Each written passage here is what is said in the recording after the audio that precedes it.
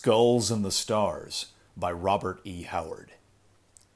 He told how murderers walk the earth beneath the curse of Cain, with crimson clouds before their eyes and flames about their brain, for blood has left upon their souls its everlasting stain. Hood. 1. There are two roads to Torkertown. One, the shorter and more direct route, leads across a barren upland moor, and the other, which is much longer, winds its tortuous way in and out among the hummocks and quagmires of the swamps, skirting the low hills to the east. It was a dangerous and tedious trail, so Solomon Kane halted in amazement when a breathless youth from the village he had just left overtook him and implored him for God's sake to take the swamp road. The swamp road? Kane stared at the boy. He was a tall, gaunt man, was Solomon Kane. His darkly pallid face and deep brooding eyes made more somber by the drab, puritanical garb he affected. "Yes, sir, 'tis far safer," the youngster answered his surprised exclamation. "Then the moor road must be haunted by Satan himself, for your townsman warned me against traversing the other." "Because of the quagmires, sir, that you might not see in the dark. You had better return to the village and continue your journey in the morning, sir." "Taking the swamp road?" "Yes, sir." Kane shrugged his shoulders and shook his head. "The moon rises almost as soon as twilight dies. By its light I can reach Torkerton in a few hours, across the moor." "Sir, you had better not. No one ever goes that way. There are no houses at all upon the moor, while in the swamp there is the house of old Ezra, who lives there all alone, since his maniac cousin Gideon wandered off and died in the swamp and was never found. And old Ezra, though a miser, would not refuse you lodging should you decide to stop until morning. Since you must go, you had better go the swamp road." Kane eyed the boy piercingly. The lad squirmed and shuffled his feet. "Since this moor road is so dour to wayfarers," said the Puritan, "why did not the villagers tell me the whole tale, instead of vague mouthings?" "Men like not to talk of it, sir. We hoped that you would take the swamp road after the men advised you to, but when we watched and saw that you turned not at the forks, they sent me to run after you and beg you to reconsider." "Name of the devil!" exclaimed Kane sharply, the unaccustomed oath showing his irritation. "The swamp road and the moor road. What is it that threatens me, and why should I go miles out of my way and risk the bogs and mires?"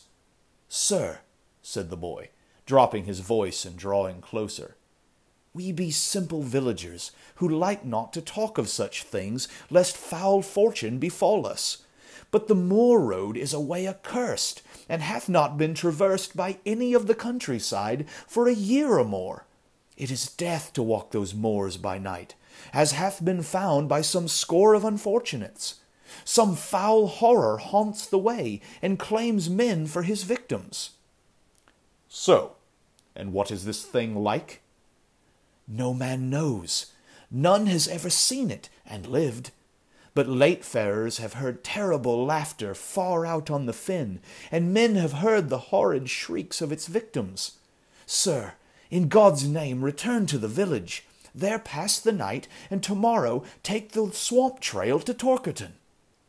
Far back in Kane's gloomy eyes, a scintillant light had begun to glimmer, like a witch's torch glinting under fathoms of cold gray ice. His blood quickened. Adventure! The lure of life risk and battle, the thrill of breathtaking touch-and-go drama. Not that Kane recognized his sensations as such. He sincerely considered that he voiced his real feelings when he said, "These things be deeds of some power of evil. The lords of darkness have laid a curse upon the country. A strong man is needed to combat Satan in his might. Therefore I go, who have defied him many a time." "Sir," the boy began, then closed his mouth as he saw the futility of argument. He only added, "The corpses of the victims are bruised and torn, sir." He stood there at the crossroads, sighing regretfully as he watched the tall, rangy figure swinging up the road that led toward the moors. The sun was setting as Kane came over the brow of the low hill which debouched into the upland fen. Huge and blood-red, it sank down behind the sullen horizon of the moors, seeming to touch the rank grass with fire. So for a moment the watcher seemed to be gazing out across a sea of blood. Then the dark shadows came gliding from the east, the western blaze faded, and Solomon Kane struck out boldly in the gathering darkness. The road was dim from disuse, but was clearly defined.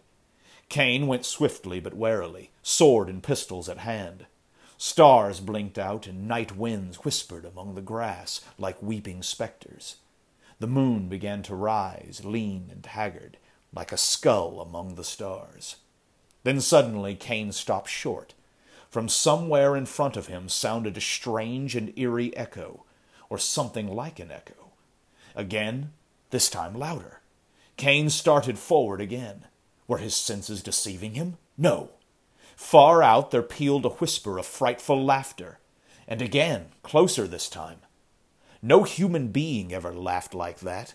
There was no mirth in it, only hatred and horror and soul-destroying terror. Kane halted. He was not afraid, but for a second he was almost unnerved. Then, stabbing through that awesome laughter, came the sound of a scream that was undoubtedly human. Kane started forward, increasing his gait. He cursed the elusive lights and flickering shadows which veiled the moor in the rising moon and made accurate sight impossible. The laughter continued, growing louder as did the screams. Then sounded faintly the drum of a frantic human feet. Kane broke into a run. Some human was being hunted to his death out there on the fen, and by what manner of horror God alone knew. The sound of the flying feet halted abruptly, and the screaming rose unbearably, mingled with other sounds unnameable and hideous. Evidently the man had been overtaken, and Kane, his flesh crawling, visualized some ghastly fiend of the darkness crouching on the back of its victim, crouching and tearing. Then the noise of a terrible and short struggle came clearly through the abysmal silence of the fen, and the footfalls began again, but stumbling and uneven. The screaming continued, but with a gasping gurgle. The sweat stood cold on Kane's forehead and body. This was heaping horror on horror in an intolerable manner. God, for a moment's clear light! The frightful drama was being enacted within a very short distance of him, to judge by the ease with which the sounds reached him. But this hellish half-light veiled all in shifting shadows, so that the moors appeared a haze of blurred illusions, and stunted trees and bushes seemed like giants. Kane shouted, striving to increase the speed of his advance. The shrieks of the unknown broke into a hideous, shrill squealing. Again there was the sound of a struggle, and then from the shadows of the tall grass a thing came reeling, a thing that had once been a man, a gore-covered, frightful thing that fell at Kane's feet and writhed and groveled and raised its terrible face to the rising moon and gibbered and yammered and fell down again and died in its own blood. The moon was up now, and the light was better. Kane bent over the body, which lay stark in its unnameable mutilation, and he shuddered, a rare thing for him who had seen the deeds of the Spanish Inquisition and the witch-finders. Some wayfarer, he supposed. Then, like a hand of ice on his spine, he was aware that he was not alone. He looked up, his cold eyes piercing the shadows whence the dead man had staggered. He saw nothing, but he knew, he felt, that other eyes gave back his stare, terrible eyes not of this earth. He straightened and drew a pistol, waiting. The moonlight spread like a lake of pale blood over the moor, and trees and grasses took on their proper sizes. The shadows melted, and Kane saw. At first he thought it only a shadow of mist, a wisp of moor fog that swayed in the tall grass before him. He gazed.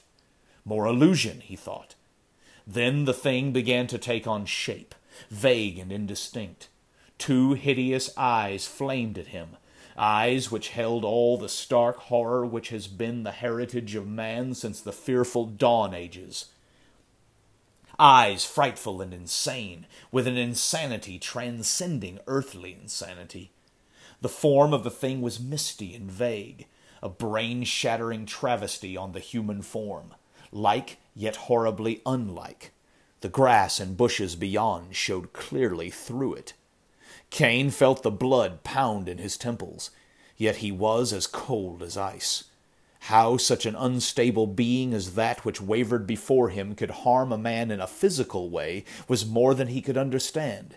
Yet the red horror at his feet gave mute testimony that the fiend could act with terrible material effect.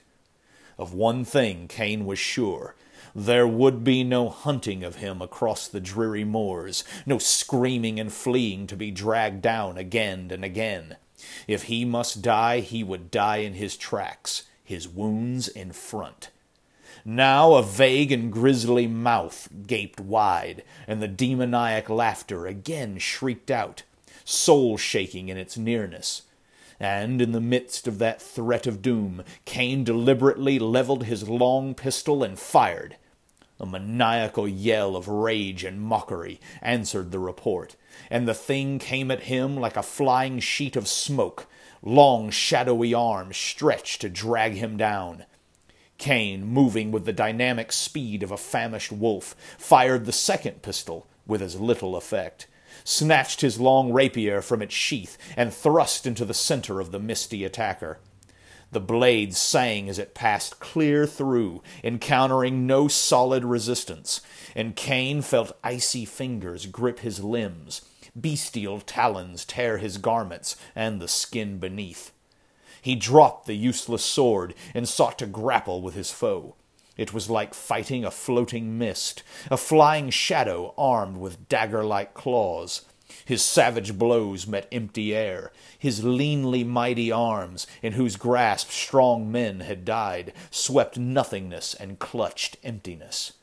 Naught was solid or real save the flaying ape-like fingers with their crooked talons, and the crazy eyes which burned into the shuddering depths of his soul. Kane realized that he was in a desperate plight indeed. Already his garments hung in tatters, and he bled from a score of deep wounds. But he never flinched, and the thought of flight never entered his mind. He had never fled from a single foe, and had the thought occurred to him, he would have flushed with shame. He saw no help for it now, but that his form should lie there beside the fragments of the other victim. But the thought held no terrors for him. His only wish was to give as good an account of himself as possible before the end came, and if he could, to inflict some damage on his unearthly foe. There, above the dead man's torn body, man fought with demon under the pale light of the rising moon, with all the advantages with the demon, save one, and that one was enough to overcome all the others. For if abstract hate may bring into material substance a ghostly thing, may not courage, equally abstract, form a concrete weapon to combat that ghost? Kane fought with his arms and his feet and his hands, and he was aware at last that the ghost began to give back before him, that the fearful laughter changed to screams of baffled fury. For man's only weapon is courage that flinches not from the gates of hell itself, and against such not even the legions of hell can stand. Of this Kane knew nothing. He only knew that the talons which tore and rended him seemed to grow weaker and wavering, that a wild light grew and grew in the horrible eyes, and reeling and gasping he rushed in, grappled the thing at last, and threw it as they tumbled about on the moor, and it writhed and lapped his limbs like a serpent of smoke. His flesh crawled and his hair stood on end, for he began to understand its gibbering. He did not hear and comprehend as a man hears and comprehends the speech of a man, but the frightful secrets it imparted in whisperings and yammerings and screaming silences sank fingers of ice and flame into his soul, and he knew. 2. The hut of old Ezra the miser stood by the road in the midst of the swamp, half screened by the sullen trees which grew about it. The walls were rotting, the roof crumbling, and great pallid and green fungus monsters clung to it and writhed about the doors and windows, as if seeking to peer within. The trees leaned above it, and their gray branches intertwined, so that it crouched in the semi-darkness like a monstrous dwarf over whose shoulder ogres leer. The road which wound down into the swamp among rotting stumps and rank hummocks and scummy snake-haunted pools and bogs crawled past the hut. Many people passed that way these days, but few saw old Ezra, save a glimpse of a yellow face peering through the fungus-screened windows, itself like an ugly fungus. Old Ezra the miser partook much of the quality of the swamp, for he was gnarled and bent and sullen. His fingers were like clutching parasitic plants, and his locks hung like drab moss among eyes trained to the murk of the swamplands. His eyes were like a dead man's, yet hinted of depths abysmal and loathsome as the dead lakes of the swamplands. These eyes gleamed now at the man who stood in front of his hut. This man was tall and gaunt and dark. His face was haggard and claw-marked, and he was bandaged of arm and leg. Somewhat behind this man stood a number of villagers. "You are Ezra of the swamp road?" "Aye, and what want ye of me?" "Where is your cousin Gideon, the maniac youth who abode with you?" "Gideon?" "Aye." "He wandered away into the swamp and never came back. No doubt he lost his way, and was set upon by wolves, or died in a quagmire, or was struck by an adder." "How long ago?" "Over a year." "Aye. Hark ye, Ezra the miser. Soon after your cousin's disappearance, a countryman, coming home across the moors, was set upon by some unknown fiend and torn to pieces, and thereafter it became death to cross those moors. First men of the countryside, then strangers who wandered over the fen, fell to the clutches of the thing. Many men have died since the first one. Last night I crossed the moors, and heard the flight and pursuing of another victim, a stranger who knew not the evil of the moors. Ezra the miser, it was a fearful thing, for the wretch twice broke from the fiend, terribly wounded, and each time the demon caught and dragged him down again. And at last he fell dead at my very feet, done to death in a manner that would freeze the statue of a saint." The villagers moved restlessly and murmured fearfully to each other, and old Ezra's eyes shifted furtively. Yet the somber expression of Solomon Kane never altered, and his condor-like stare seemed to transfix the miser. "Aye, aye," muttered old Ezra hurriedly. "A bad thing, a bad thing! Yet why do you tell this thing to me?" "Aye, a sad thing. Hearken further, Ezra. The fiend came out of the shadows, and I fought with it, over the body of its victim. Aye, how I overcome it I know not, for the battle was hard and long, but the powers of good and light were on my side, which are mightier than the powers of hell.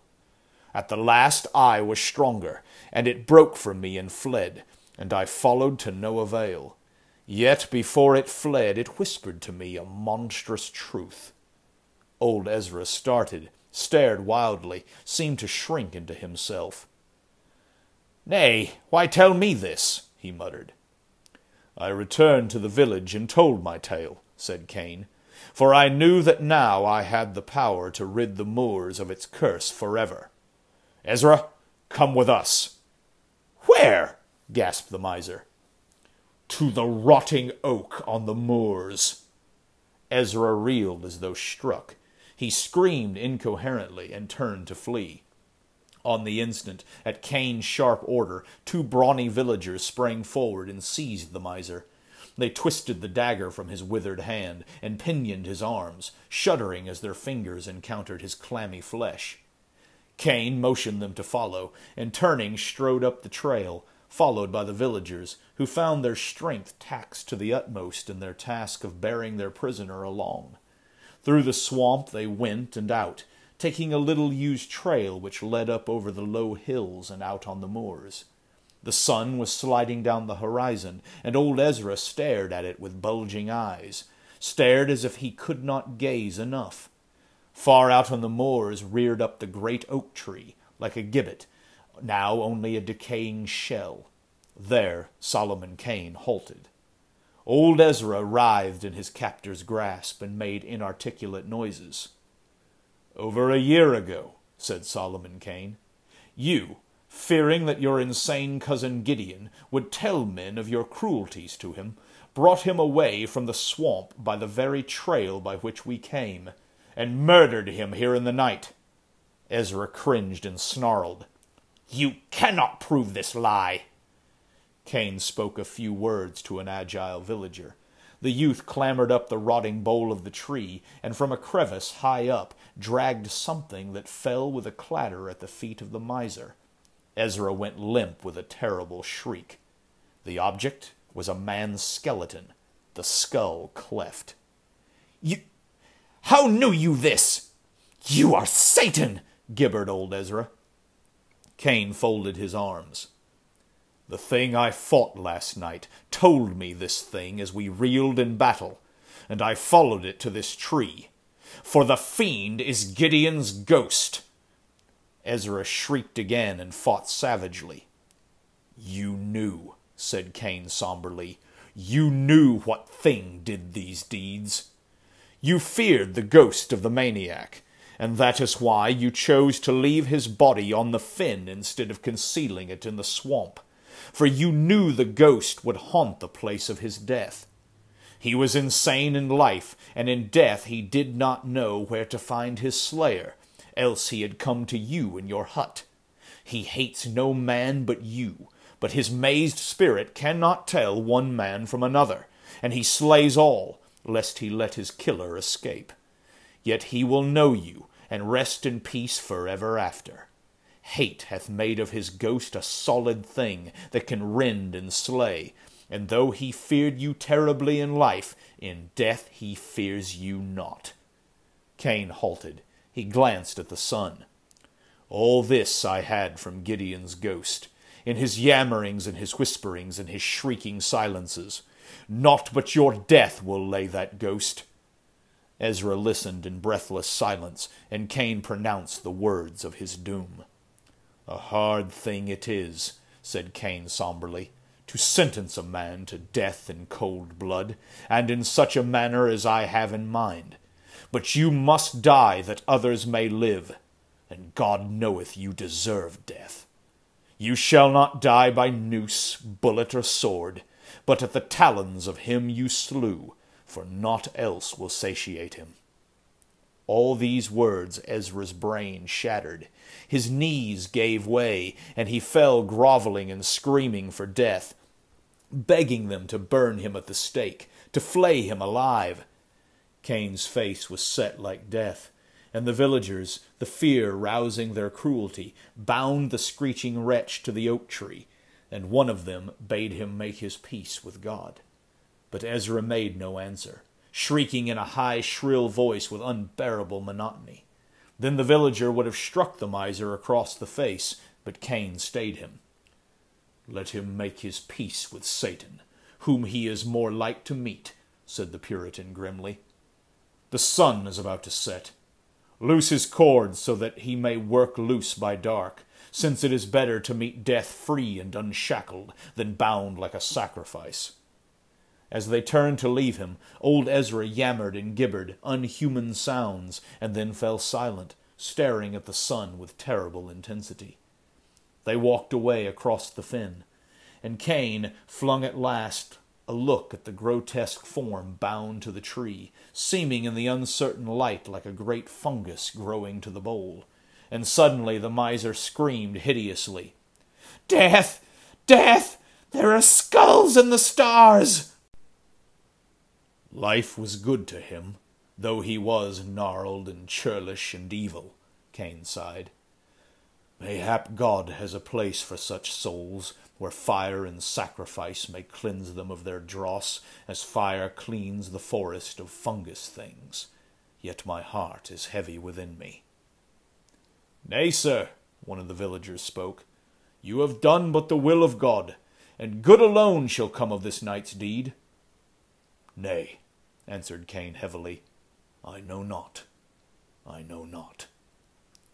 The sun had gone down, and night spread with amazing swiftness, as if great shadows came rushing down from unknown voids to cloak the world with hurrying darkness. Through the thick night came a weird echo, and the men halted and looked back the way they had come. Nothing could be seen. The moor was an ocean of shadows, and the tall grass about them bent in long waves before the faint wind, breaking the deathly stillness with breathless murmurings.